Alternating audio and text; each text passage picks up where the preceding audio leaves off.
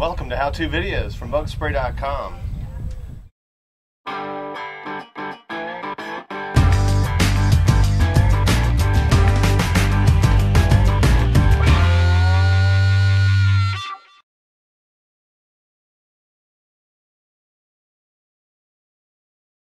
Today we're here at one of my relatives' house out here in Phoenix, Arizona.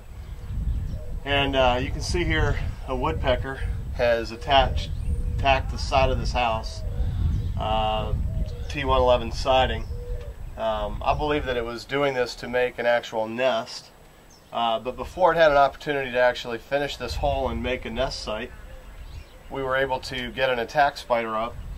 And this has been about 2 weeks now, and there has been no return of the woodpecker with the exception of sounding on the chimney above this area. So, you know, just a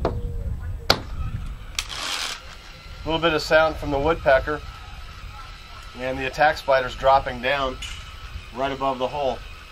And it's been for about 2 weeks now consistently protecting this area, even with some pretty torrential rains. I think Monday night they had about 4 inches of rain. So the attack spider's doing its job. I'm going to bring the camera up close so you can actually see the damage that the woodpecker was doing to this area.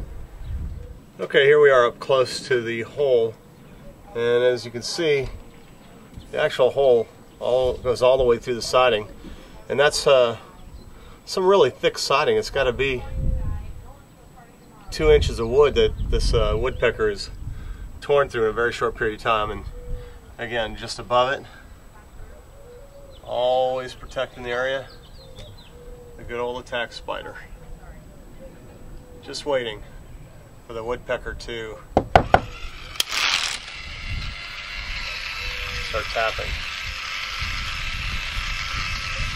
Now, anybody that's not familiar with a woodpecker, they are a very flighty bird, and they're almost impossible to catch in the act. So the attack spider is an excellent woodpecker deterrent.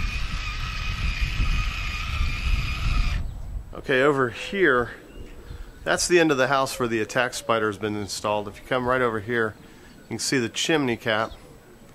And if we come in on it, literally for years that woodpecker has been coming to this area and landing on top of that and sounding.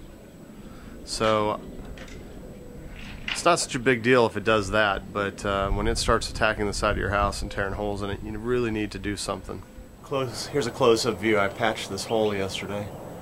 Unfortunately, didn't have the video camera going at the time, because when I got up there to patch it, the darn spider took me off the darn ladder. So that would have been some great YouTube video.